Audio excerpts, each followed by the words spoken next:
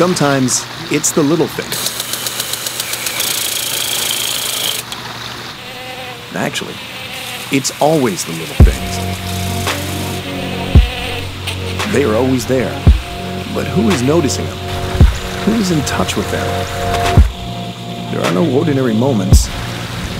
You just open your eyes. You can witness the extraordinary right in your own backyard, like my good friend Jeff Cron does. He shoots from his kitchen window and focuses on beauty that most people take for granted or completely miss, even though it's right in front of them.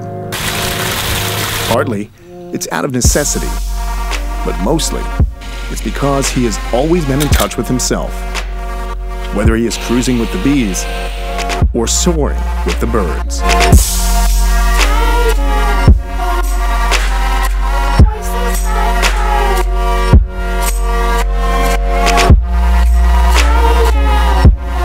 Style and grace is something that he has always been blessed with. This is his story. A good portion of my life has been all about action, which still holds true. But now I pour all that time and energy into wildlife conservation, education, and the pursuit of knowledge. This is Kamp Kenan.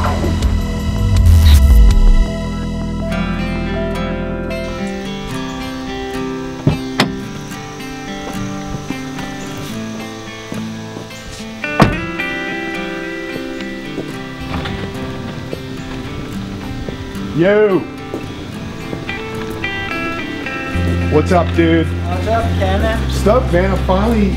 It's been so long. I'm so glad to get up here to see you, man. Yeah, God, it's been too long. I mean, I saw you on the side of the road to give you some turtles last year. For 2 seconds. For 2 seconds, but now I'm finally stoked because he loves turtles. So we go way back, man. I mean, to our BMX days. Yep. But more importantly, I think the thing we bonded more than even BMX was just animals, man. We go right. So this is the pond, man. This thing is sick. Yeah. This is sick. Look at this. Here's the native. Oh my gosh, dude. Map turtle right there. Yeah, man. So you got like a really cool like community thing going on here, but it's all animals that you can keep in Jersey, huh? Yep. Right on, dude. This little, what's that? A Western painted turtle. Right on, man.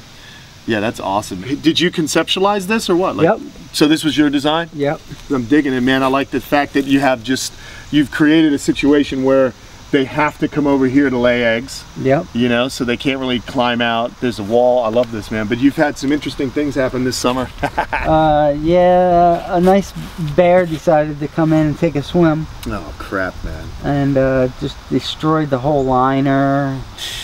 Had to have it all ripped out and basically redone.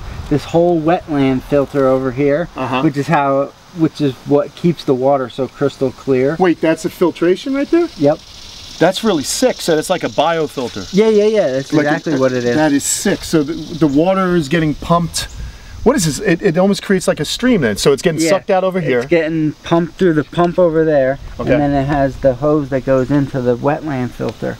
So there's a wall here. Yep. And it creates a sump there. Yep. All right, because I was wondering, how do you get the water to flow so evenly over that slate? But now I understand. Yeah. That makes sense, man. So what essentially biofiltration is it allows the beneficial bacteria to break down the nitrogenous waste and all that good stuff, and it flows through this river rock and it creates its own kind of filtration. Plus you got plants, which are growing in there and they're absorbing any of the biological waste as well.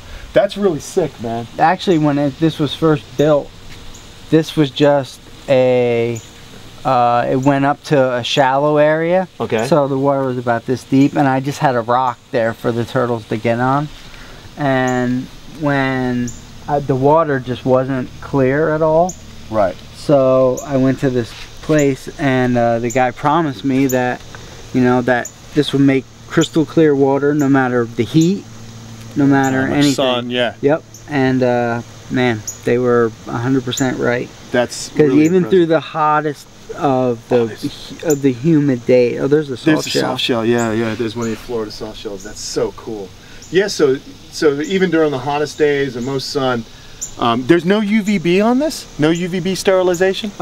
Yeah, in the filter. In the filter. That helps too. That's a great, that's a great thing. I gotta be honest, I'm digging this because, you can really see all the animals doing their thing in here. Tell me about turtles, man. Like, what's the deal? I know, but for the folks out there, how'd you get into turtles? I got into turtles when I was like 5 years old, and just going out with my cousin in New York and looking for painters. Yep. And snappers, and I've just been into it ever since. Crazy. And man, luckily I was able to build this and have all these other species in here, which I never would have dreamed of having. And it's crazy too for us because it was a couple of years ago now, you contacted me on Facebook. I think it was Facebook. Yeah. Because we hadn't talked in a little while. And we hung out a lot, like, because I was living not far from here, riding my bike. Yeah. And he would always drive up from Jersey and we'd ride together, but it was totally funny, man. Like, if we got burned out on riding, it was like, let's go look for turtles. And that's all we did, man. We were the two lunatics. I think that, and we would sing Nine Inch Nails songs at a high volume in the car and piss everyone off. Yep. That was us. We bonded as brothers over turtles and BMX. But if I'm being honest, when it came to BMX, there was just no comparison. Jeff wasn't good. He was great. For my money, we're talking on his way to being Dave Mirra great.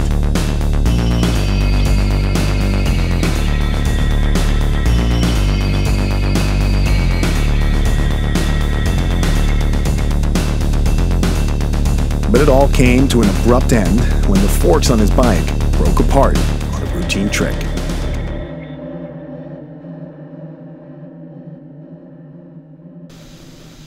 When you got hurt, like in 94, it was 94, 93. Right? 93? Yeah. Wow. So was it October or something? July. July of 93. Yep. Man. 23 years. 23 years. Like, what goes through your mind when that happens, man? And a lot of stuff, man. A lot of stuff goes through your mind. Some of it not so good. Yeah, I'll bet. But like you said, like, for the first couple years there, I was just so totally lost. And when I got my driver's license, the whole world opened up to me. Yeah. I could just get in my car and I could go out and drive around. And what really got me into the animals was deer and big black bucks. And I started that in '99. And I would just go out with my Canon GL2 camera and would just videotape deer and bears.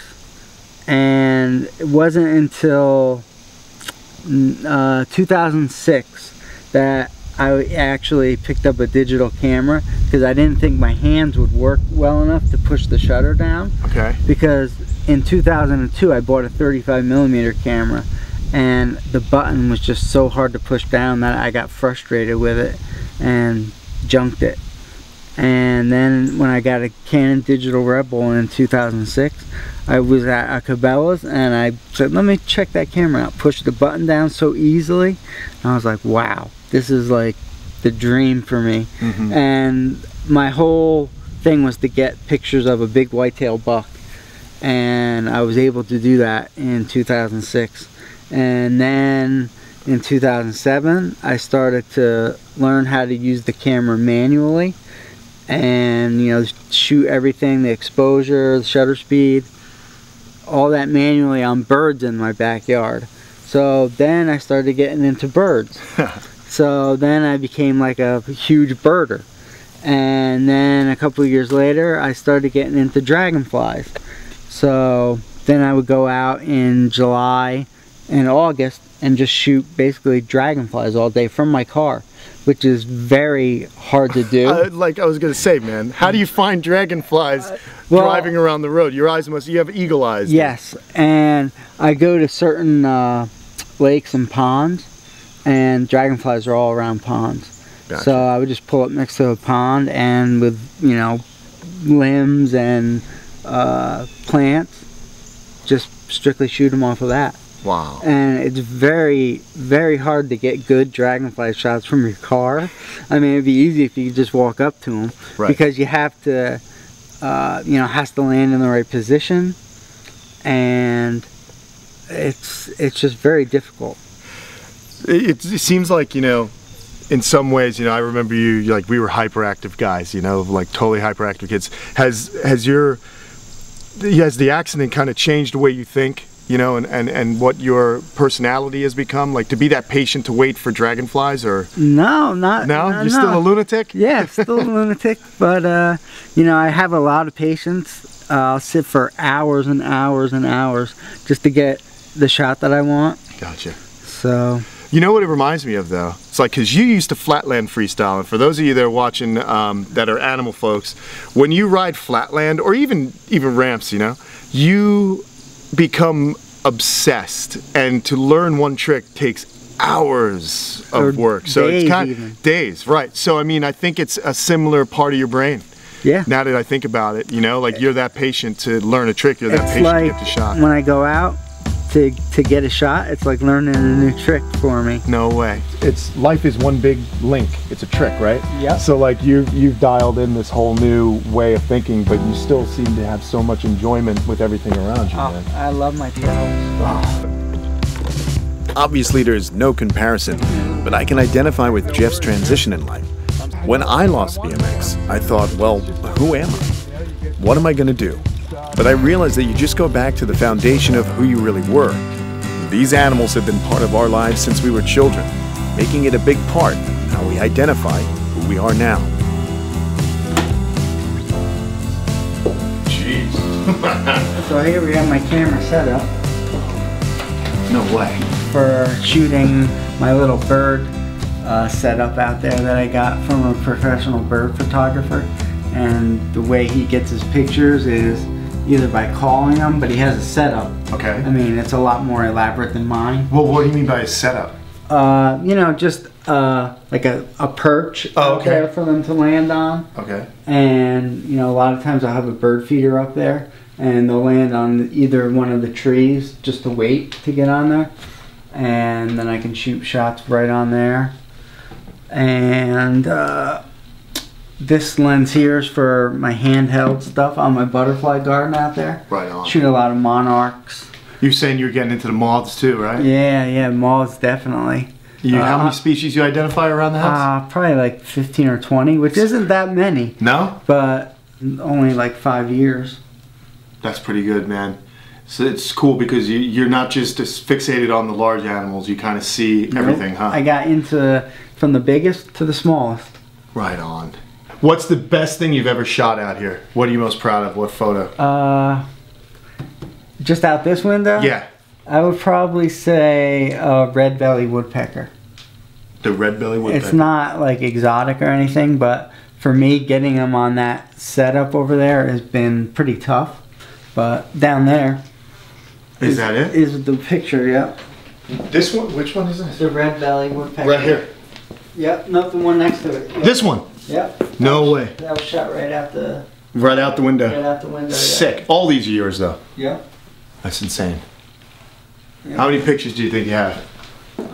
Thousands and thousands. Yeah. Man, that's awesome, dude. I'm telling you, it's good to be back in touch with you, man. The last couple of years to share this passion. Now is I guess we're adults. I don't know. I'm still waiting for that to happen. I'm still trapped in my 20-year-old phase. So I mean, I think I'm more like a kid than ever. Yeah, so do I. You know, I'm playing with turtles. I'm running around interviewing guys like you. Yep. It's pretty rad, man. I love you. I love you, man. I'm stoked. You're the best. No, I'm so glad I got a chance to come out here and peek into your life and see what's going on, and I'm sure we're going to do some other things, because I'd like to get out with you, because one of the big things you told me you want to get, I think you might have got it, but we can go find timber rattlesnakes somewhere and get some photographs. So that's like my holy grail. All right, so maybe next year we'll do another episode with you. We'll come up to Jersey, and I'll back you up on the vehicle, man, so we can go a little further. And maybe get a timber rattler up here. That'd be sick. That would be awesome. I only got one like 4 years ago, I think it was. Yeah. And I've only ever seen 2. Oh, man. And what's the name of it? Jeff Cron Photography? JeffCron.com. JeffCron.com. If you guys want to see some beautiful photos, check them out. And you can also purchase them right from Jeff. which would be great because it helps keep Jeff in turtles. So go ahead. Yep. We got to help our turtle brethren out. All right, guys. Jeff, love you. Good seeing you. Yeah, man. Good seeing you. We'll hang again soon, man. Yeah, definitely. All right. Thanks for letting us in here. No problem.